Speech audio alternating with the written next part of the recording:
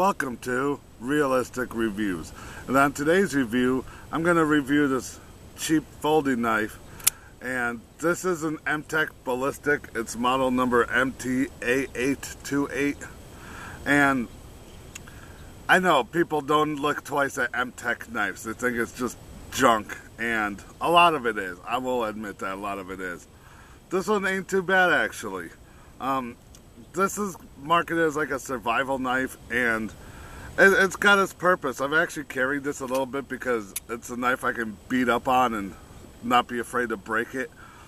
I think I only paid like 15 bucks for this, if even. And it ain't bad. It's spring assisted. It pops out pretty quick. And it's only 440 stainless steel. So it's not going to be the best steel in the world. It's not going to be the sharpest. I mean, it's sharp enough to do most things it's going to do. But one thing I like is it's got this glass breaker thing on the end. And it's more than that. It's actually, when you unscrew it, it's a ferro rod. And that's why I take this knife with me. And it's got this little part ground down on the back. And you use that to start your fire with the ferro rod. And for like 15 bucks, this knife just might save your life one day. And I know, like I said, people don't look twice at Mtech knives. And if I had the money, I'd probably buy something way better, cold steel, something like that. I don't know, but for 15 bucks, this knife ain't too bad. If you carry something like this and you get lost in the woods or something, this could definitely save your life one day. And the handle, it's made out of aluminum. It's got these like rubbery grips. It's pretty decent.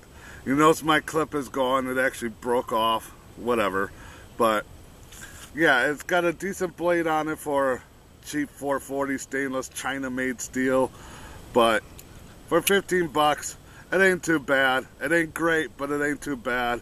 So if you're looking for something cheap that you could beat the shit out of, not worry if you break it or lose it, and that could potentially be a lifesaver in a survival situation, this Mtech knife just might be what you're looking for. And it's alright. It serves its purpose, and that's about all I can really say about it. So if you have anything else you want to add, let me know in the comments down below. Okay, before I go, I do want to mention a couple other things real quick that I forgot. The first one, if you do happen to get a knife like this, I assume with any Mtech knife, keep an eye on this screw because it will come loose, it will fall out, and then the whole knife is a piece of junk because it's going to fall apart.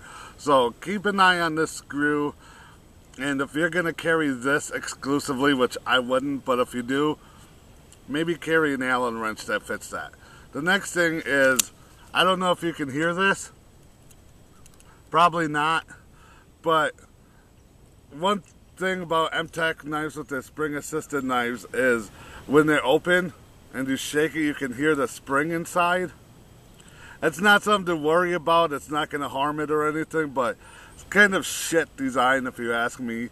Your knife shouldn't be making noise when you jiggle it like that, but I mean, other than that, it stays locked pretty good. It's got a little side-to-side play, but yeah. So yeah, that's the rest of my review, I guess. If you have anything else you want to add, let me know down in the comments below. Again,